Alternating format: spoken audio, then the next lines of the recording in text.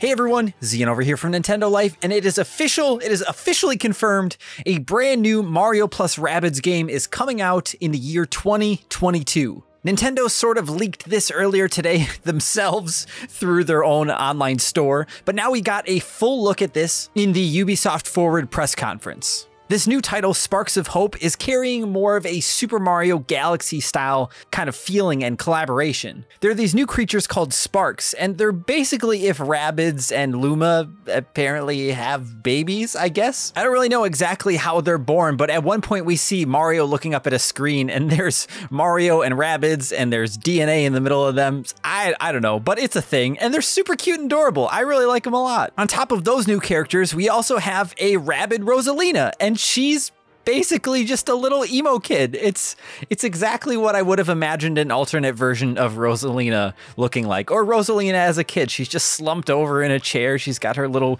plush toy that was stitched together with leftover fabric. She's perfect. And then we got to look at the new villain, which is named Cursa. And honestly, the first look that I got of them, they kind of had this red look. We see them later on with more like a purple color scheme. But at first they reminded me of the monolith from Dead Space. I can't remember what that's exactly called, but that was, they just kind of have this weird, unhuman look to them. I don't know, it's strange, but I dig it as well. And this game overall seems to have a fairly dark look to it. I mean, we have, you know, the Luma, and there's different, or not the Luma, the Sparks, and they all have different colors. There's a yellow one and an orange one that we see at one point. And, you know, of course, the Mario cast, they're generally bright and colorful, but there's some new enemies as well. We see Bob-ombs that have red eyes, and there's even some like hooded Rabbids, and the hoods are kind of all tattered and torn.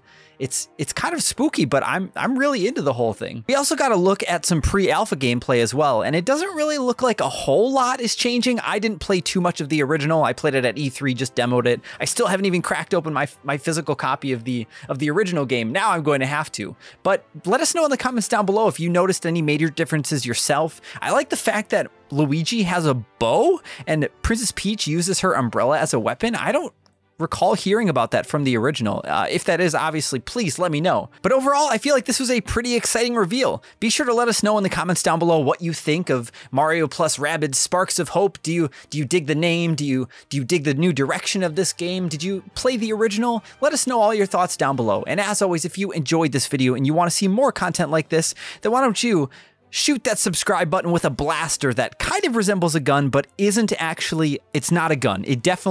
Mario is definitely not, I mean, it's not a gun at all. Thank you all so much for watching. I'm Zian from Nintendo Life. Stay safe out there, and we will see you next time.